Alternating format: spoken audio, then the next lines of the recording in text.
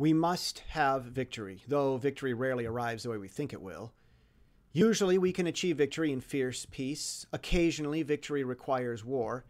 Too often we jump to war, which is why we fail too often. More war is not the answer, but if that's what we want, we can keep the failure that follows unneeded war.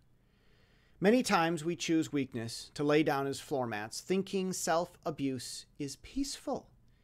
Nearly all struggles have a peaceful path to victory, and few ever find it.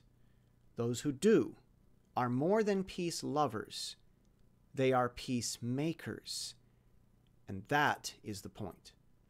I'm Jesse Steele, jessesteele.com.